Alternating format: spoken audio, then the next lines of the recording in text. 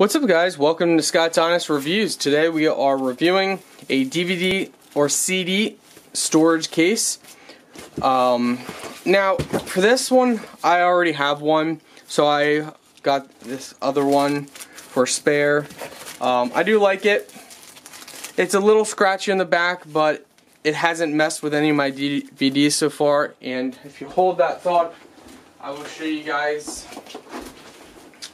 my other one. I don't have any CDs or DVDs in this one yet, but it's going to be for TV shows. I still have another one that's downstairs that I'm working on, but overall I can give these a 7 out of 10. They're a decent price, and they hold, I believe, 400 DVDs or CDs.